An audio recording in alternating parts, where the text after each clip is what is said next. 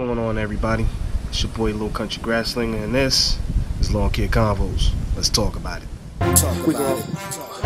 We gon' talk about it. We gon' talk about this, that, and the third. And the third blowing, heads trimming and edge curve. And we eat from coast to coast, exchanging long kid information. And this shit boy Lil Country, this is Long Kid Conversations. Talk about it.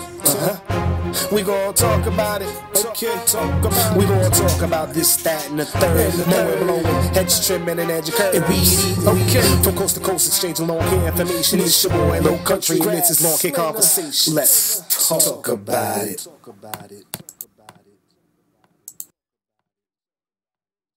What's going on, everybody? It's your boy Lil Country Grasslinger.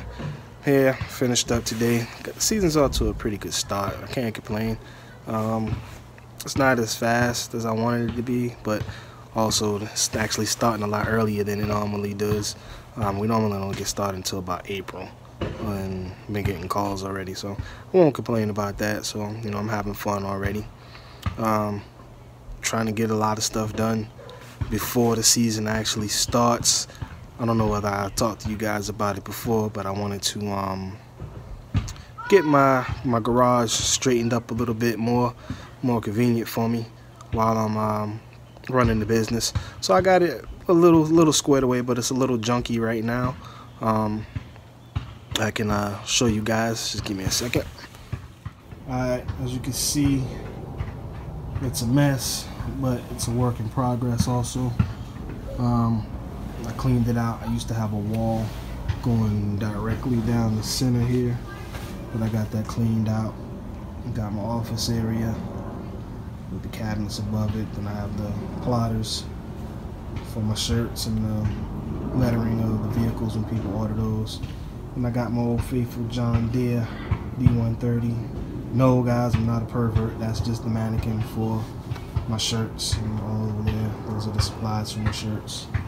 And I just got me a new ladder today, so I'm excited about that, because this one here kind of threw me the other day. I was doing some hedges too tall for me to get on my feet, and had a little accident, but I didn't hurt myself. Back there I got my parking lot blower and my pressure washer and my spear mower, my 21-inch. And over here I got my jack for my mowers when I'm changing my blades or just cleaning out. But that's pretty much it. It's a work in progress. I'm trying to get things straightened out. And of course, over here, the biggest thing that I'm excited about is concrete pad. Old Faithful Get Fresh Cruise parking space. Finally got that, so I'm excited about that. Gave us a little more space in our driveway, so now we can actually fit 4 cars in our driveway. As you can see, our neighborhood is pretty tight, but they parked on the road, so it was hard for us to get in and out. So that's why we ended up getting the pad over there. But for the most part, so yeah, those are the updates that I've been working on, trying to get things done. Probably gonna do some more work in my garage tonight to try to clean it up a little bit more. Like I said, it's been kind of hard getting everything situated. Like I said, I got everything kind of where I want it, so now I just gotta organize it and kind of go through the excess junk that I really don't need, and go ahead and get rid of it, and just kind of clean it up a little bit.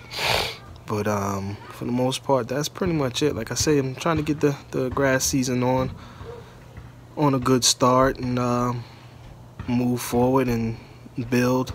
I don't know whether I talked about it before, but I think I'm gonna kind of cut back on the clients and just like offer more services so I can actually take my time. Because last year it was ridiculously crazy last year. I didn't get a whole lot of time to spend with my family, and it was overwhelming, and I was taking on more than what I necessarily had to.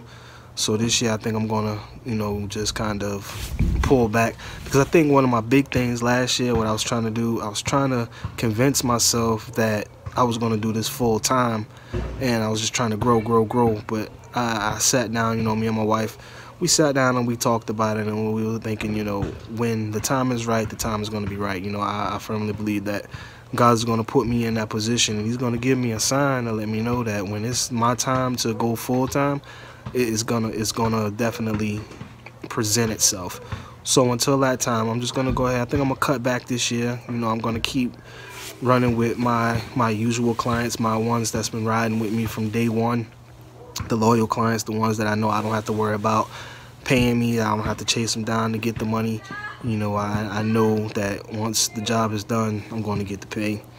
I might pick up 1 or 2 new clients. I'm not sure yet, but like I said, this year right here is just going to be more focusing on growing my craft, so to say.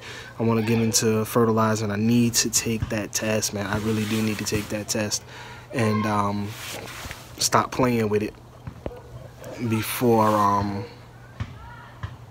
I lose more money. It's a lot of stuff that I want to do. You know, I want to learn more about the, you know, irrigation.